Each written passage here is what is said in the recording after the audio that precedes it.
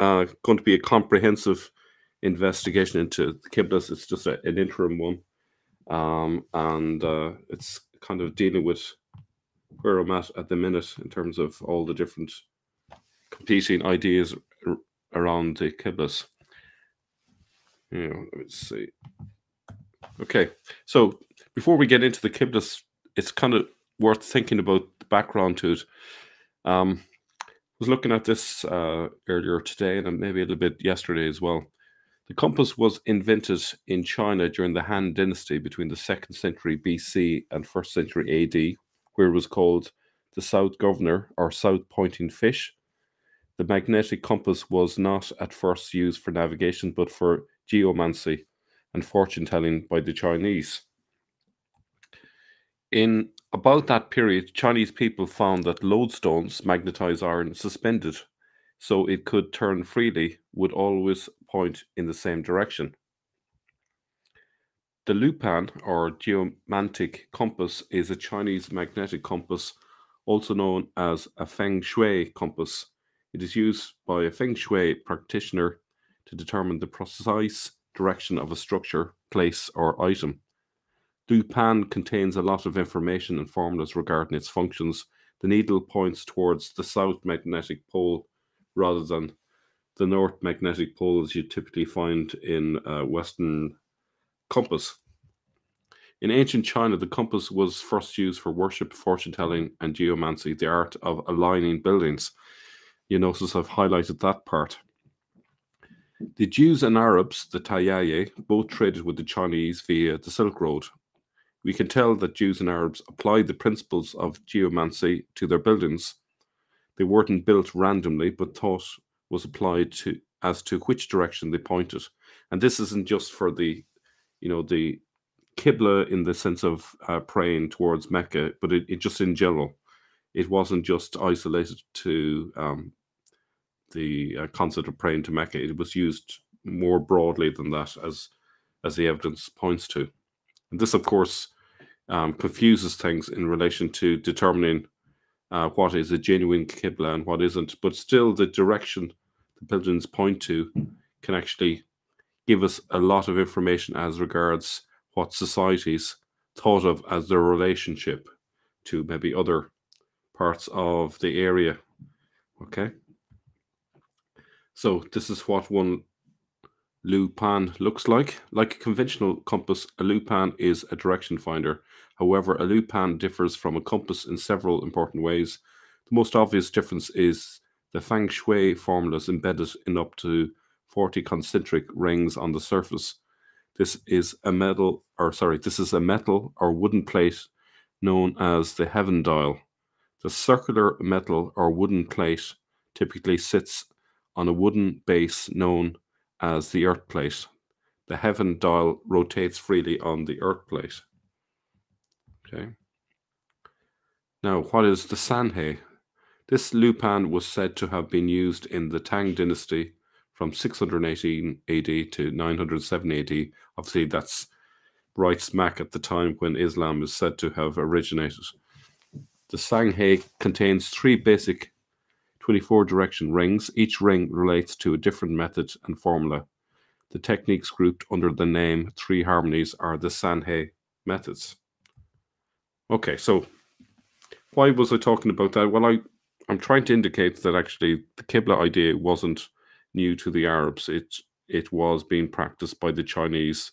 And feng shui is really about alignment of buildings in certain directions. And the easiest way of doing that would be to use a compass.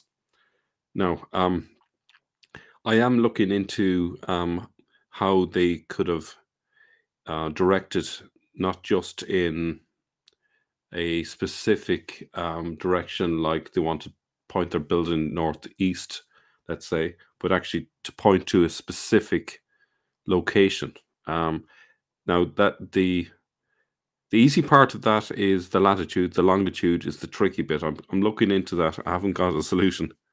I did discover that there was an ancient Babylonian geometry that used ratios and was really sophisticated. And of course, the more recent trigonometry used angles, and it might be that they use that mathematical knowledge to work out the longitude using the different angles to the stars and using the ratios. That's just a hunch I have, but I'm not a mathematician. So if you are a mathematician, perhaps you can leave your thoughts below. All we can say is they seem to know how to align buildings across vast distances, so they must have had some know-how. Now there are some people who say, well, they didn't know how to do directions at all. That's one school of thought. I don't think that's really true. There's another school of thought that said, well, they could sort of do it, but they were mostly in error. And that's kind of useful if you want to say that there is a Mecca Qibla when a lot of them are not pointing to Mecca, so or same for Petra. But I don't think that is entirely true.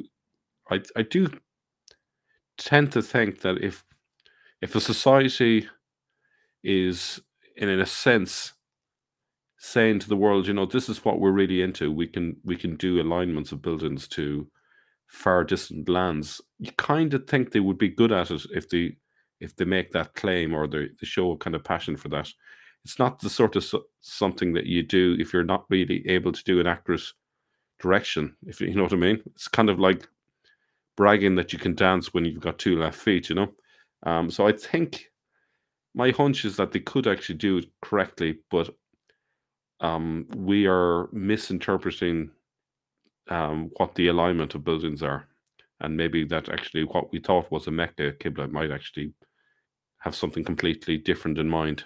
Okay? So with that out of the way, let's look at this common one, which is what about these parallel Qiblas, which of course is Dan Gibson's hypothesis in relation to Qiblas that he couldn't quite match up to the Petra thesis or to Mecca. Now, you can find all of his data at the website nabatea.net, as you can see there, and you can play around with it. The bit that I find unsatisfactory is the fact that all the place names, with a few exceptions, have been switched off. I don't know why that is.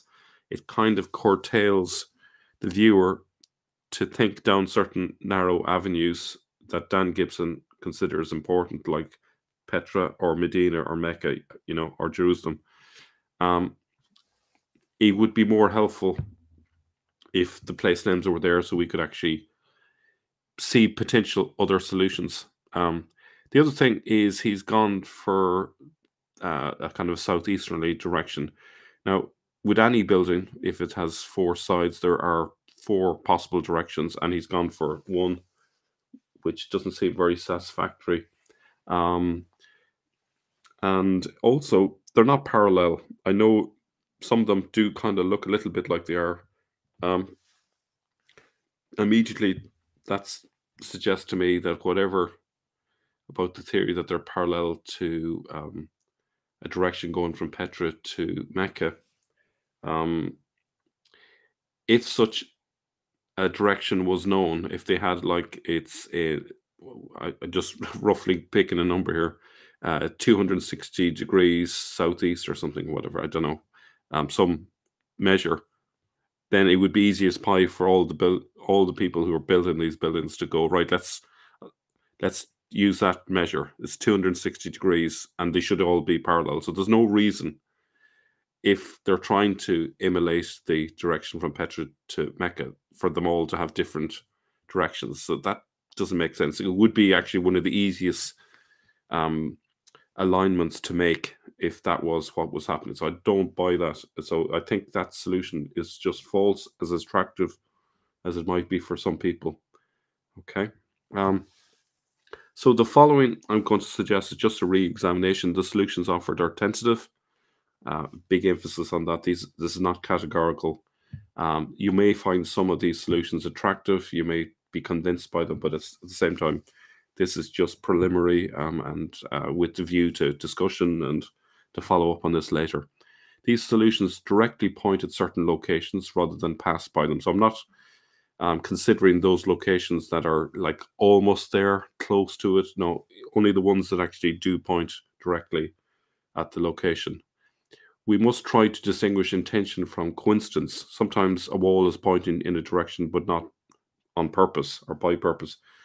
So bear that in mind.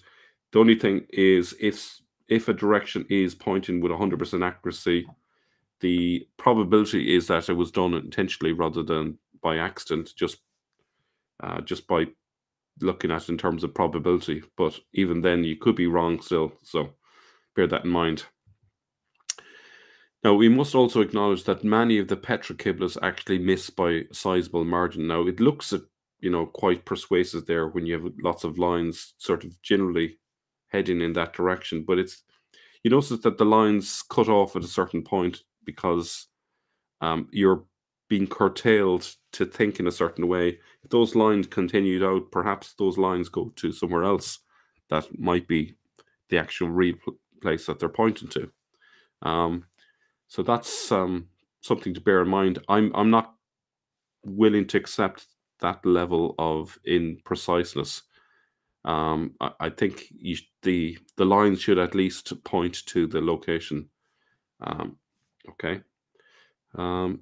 So going to be looking at a few parallel ones, or at least the ones that are designated parallel Qiblas, and I'm going to offer other possibilities with each of these. So I think I have 3 of these, and then we'll look at some other Qiblas besides those ones.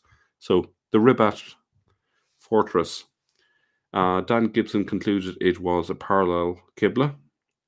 Okay, so that it is there. It's built 770 AD, if we can trust, the history on that.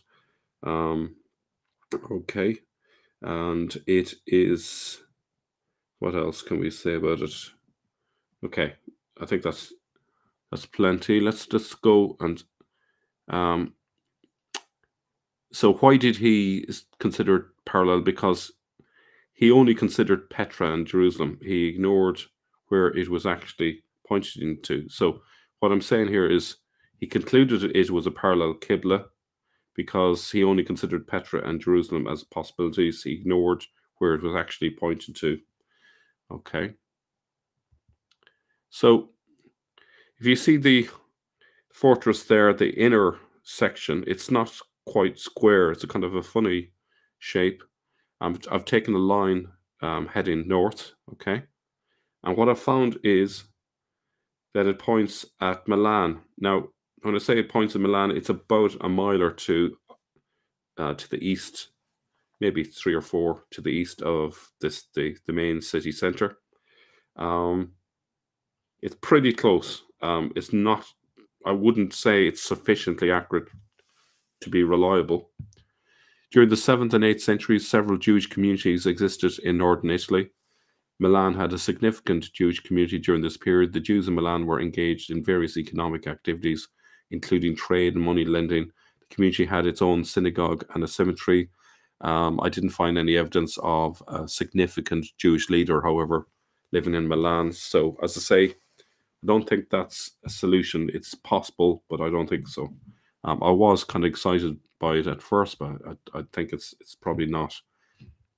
So let's take another possibility, which is take a line along the southern wall in an easterly direction and just follow it and see where it gets to. Okay. Now, just bear in mind that actually most of the places that this line will pass through is either desert or the sea or open land. Okay. So it goes across the Mediterranean, and you can see it's cutting across Iraq. Okay. Way down there in the southeast of Iraq. Okay. If we get in closer, we can see it actually points exactly at Basra. It misses a few, places like Syria and so forth. Okay. That's pretty impressive. I think this definitely is a stronger candidate in terms of its intended direction rather than the Milan one, even though the Milan one looks actually quite impressive. This one was spot on, really incredible. Okay, so the question is why Basra then, if this was done there? So we're going to look at some Jewish history here. Jewish Quarterly Review, Volume 18, Number 1, published in 1927. It says, "We essay, however, to put before the readers the history of another Eastern congregation, Basra, which since centuries was closely connected with Baghdad. Already in the responsa of the Gaonim, we find references to Basra." So you will have heard of the Gaonim, which are the leaders of the Jewish academies. Okay. In a question put before or Moses, B or Jacob, Gaon of Surah, about the year 830, we read blah blah blah in Hebrew. Now, those of you who read Hebrew, and I notice Elan, you're in the chat. If you can make out the writing, maybe you could translate what it says for us. That would be really handy. But no pressure. If you can make it out, I wasn't unfortunately able to get it translated. At least to copy it from the PDF, it didn't seem to work for me. But in any case, that's what it says. So there's a connection between Baghdad and Basra. It's a strong Jewish community there. It goes on to say there must have been a Jewish community in the Basra of the Caliphs and of the Arabian Nights. The city or the community has had famous medical men. About 40 years later, the scholars of Basra turned to the Gaon Nashon ben Zadok about 870 for advice in a question of law. The responsum reads, and there's a response from the Jewish Academy. Okay. Then it goes on to say, we are told Basra contributed yearly 300 gold pieces towards the upkeep of the Academy of Surah. When the Academy of Surah passed through a great crisis and declined considerably, the successor to Or Sheadaya, Gaon, the Gaon Joseph bin or Jacob, was compelled to leave his place of activities and fled to Basra, where he passed away. The next document bears witness to the close connection, financial and social, between the communities of Basra and Baghdad. We see that men of Basra and Baghdad were in close business relations with each other, which led to legal inquiries before the Gaon Sharira and his son Hay. You can see, really, Basra was a prominent Jewish location. Now, what's incredible is you have this Qibla that's pointing to Basra. And so if we just remind ourselves of what we're talking about here for a moment, right? So we're go back to way back here. Let's go back to, so we're talking about the Rabat fortress, okay? And if we look carefully, let me just see where, yeah, and it's in Tunisia. So we're talking a long distance, right, to Basra. Okay, you can see there.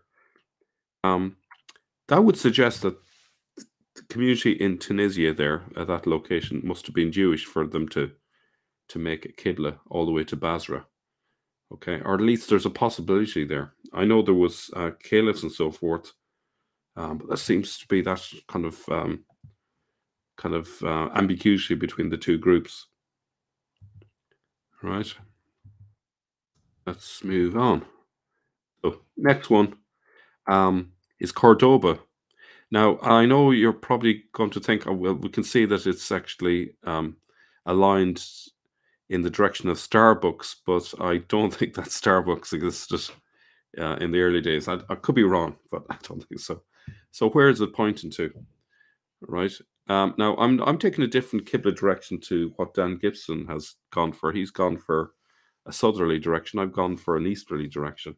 So let's see where that will get us if we head out along the eastern line there. So go across the Mediterranean, and you see that it's pointing into northern Italy.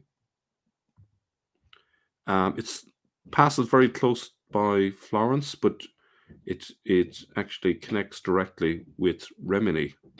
Okay, why Rimini? I've no idea. Was there some significance of it, or again, is it just a coincidence? But it pretty much is smack on pointing to Rimini there.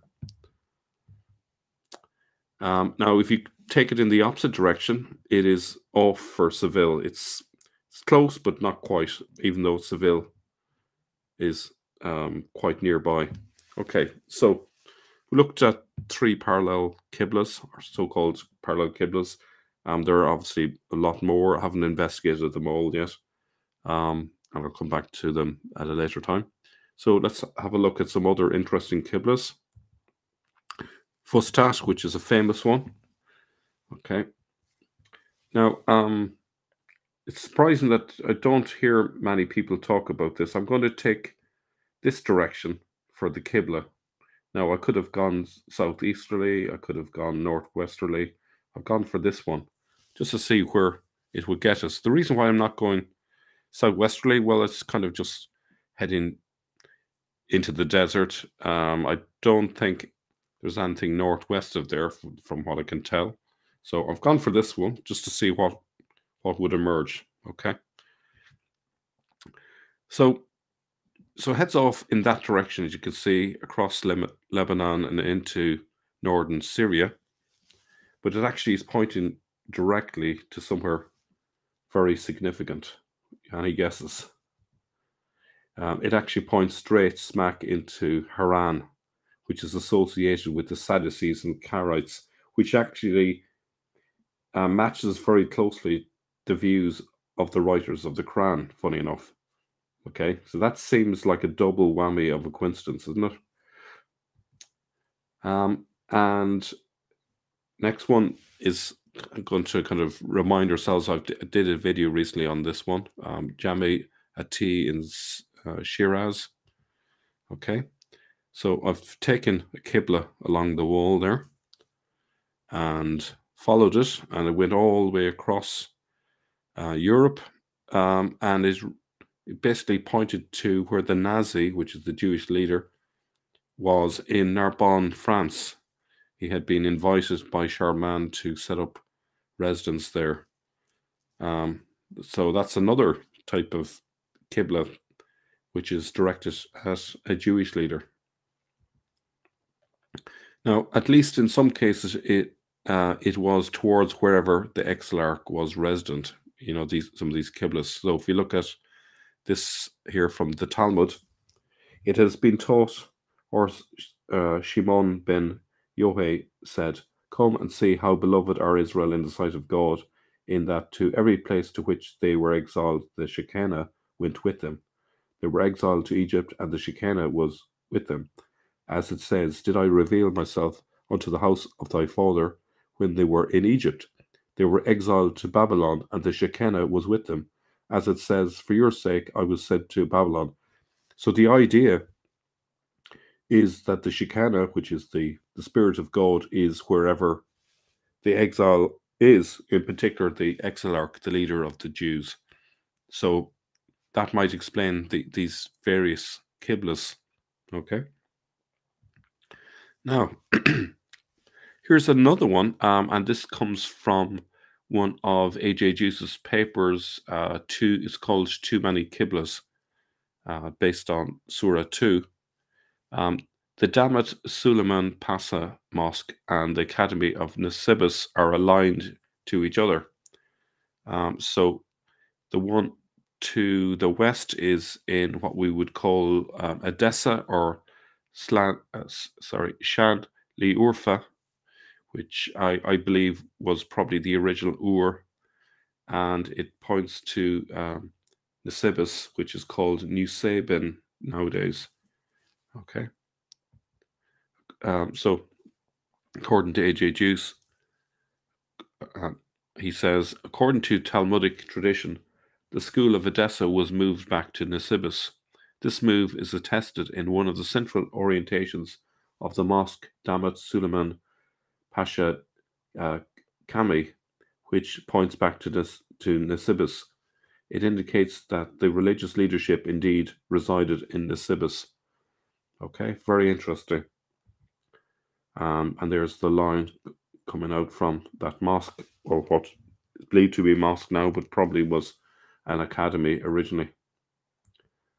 So in conclusion, I think that there's not going to be a simple solution to the whole Qibla question.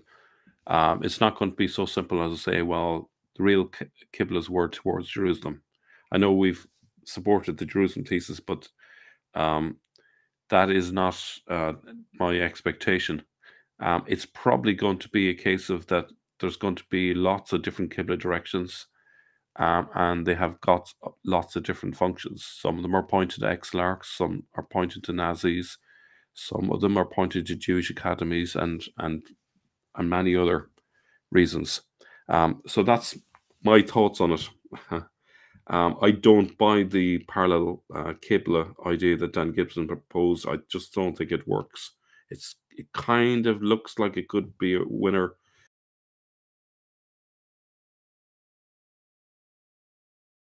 but it's not really a solution, I would say. Um, Now I'm coming back to you all, Dan. What is the evidence? Um, I see Periodot, which is Karen. How's it going? Margaret 321. Silver Mubasir. And thank you, Karen, for that very nice donation. That's very kind of you. Hello to Damien, and hello to Vilnius. So let's have a look. I get the feeling Qibla directions are getting more arbitrary. Yeah, and it's not it's not my intention to kind of make things messier. I'd obviously love a simple solution, but the more we dig into it and go from low resolution to high resolution, we see that actually it's an awful lot messier. Now, there's going to be some that won't like that and would prefer a much simpler solution. But history is complicated, and not everyone was using Qiblas for a strictly religious function like praying in a certain direction. So that's going to muddy the water quite a bit. So that's it. I'm going to keep it reasonably short today. Thanks a lot for dropping by. And again, thanks a million, Karen, there for for that kind donation. I'll see you all very soon. Thanks for dropping by. All the best.